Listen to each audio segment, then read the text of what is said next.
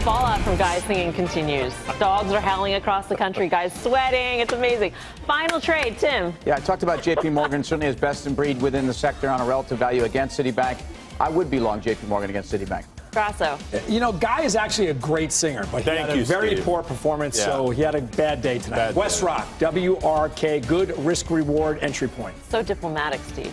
Guys, if you didn't listen, you might have missed it. Tim said something really smart there. He wants to buy JP Morgan against Citi. I think you sell Citi and have a ball if you want to go along with him and buy JP. Do you want to give it another try? No, you don't want, because I'm fighting something. No, I do when I feel better. You know, we had a bad voice. We had a Fast Money karaoke night years ago. We crushed it. Remember that? I don't know about that. Duet. Anyway.